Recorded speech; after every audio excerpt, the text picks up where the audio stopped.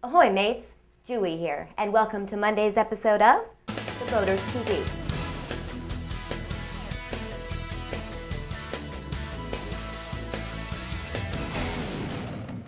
First up today, here's what's making a splash in nautical news. Star Clippers revealed plans earlier this month to build the largest, most expensive sailing vessel ever constructed. The new gargantuan ship, set to debut in 2010, will be 518 feet long, or 157 meters. That's the equivalent of 2 football fields. And the ship will be 61 feet at the beam with a 20-foot draft.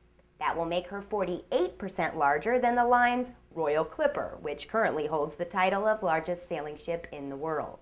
But even with that dramatic increase in size, the new build will carry only 30% more passengers, with a double occupancy capacity of 296 guests and 140 crew. And to move the whole group along, it will take 37 sails, totaling 68,350 square feet of sail surface area, spread out over 5 masts. Shipboard facilities will include a 2-level dining room, capable of accommodating all 296 passengers in one seating, and a retractable marina on the stern will provide access for water sports, snorkeling, and diving.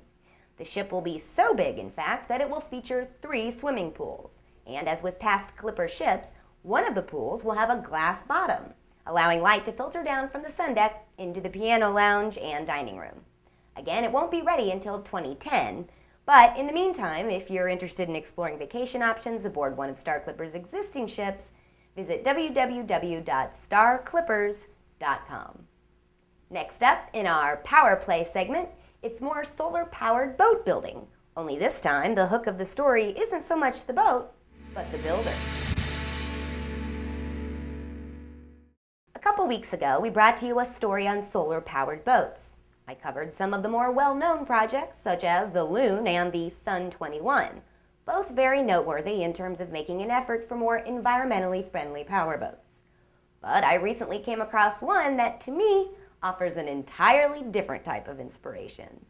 Meet 17-year-old BJ Walling, who, as part of a high school project, is, as he puts it, engineering a better solar electric boat.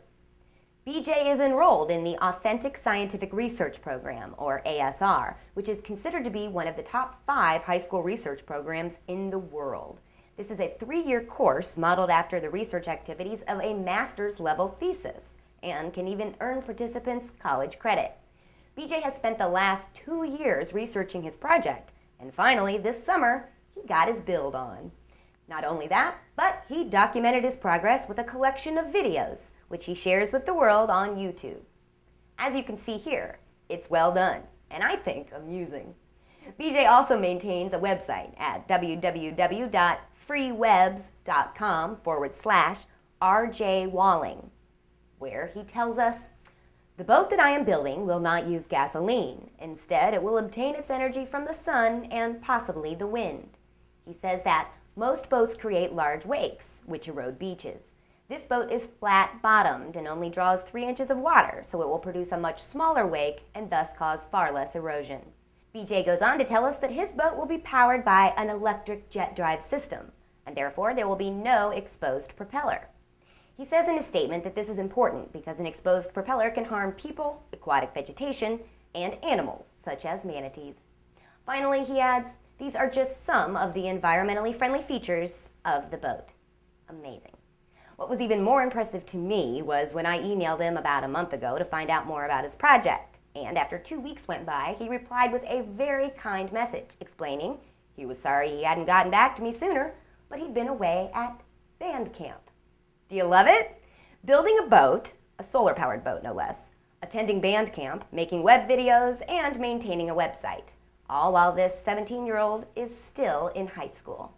I know I was inspired. BJ will continue to build his boat during this school year and will be sure to follow his progress. By the way, his project is supported by donations of supplies from various marine businesses. If you're a marine business looking for a feel-good project to support, perhaps consider contacting BJ with a donation. And finally today, speaking of achievements of excellence, I've I've got a little related nautical nomenclature in our Did You Know segment. Did you know that first rate, a term used to imply excellence, actually stems from the naval tradition? That's right. From round about the 16th century on until steam-powered ships took over, British naval ships were rated as to the number of heavy cannons they carried.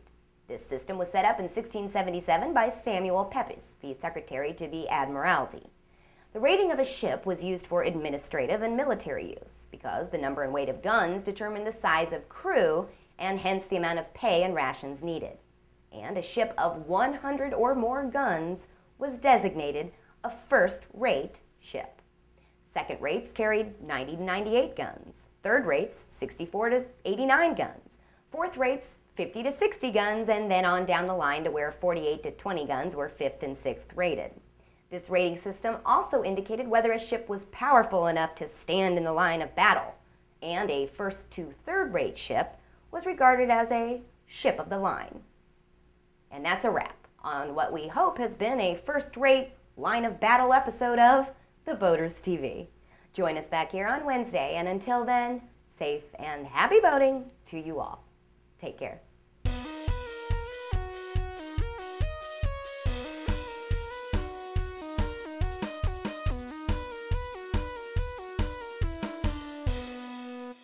This episode of The Boaters TV has been brought to you by the word leeway, the sideways drift of a ship to leeward of a desired course.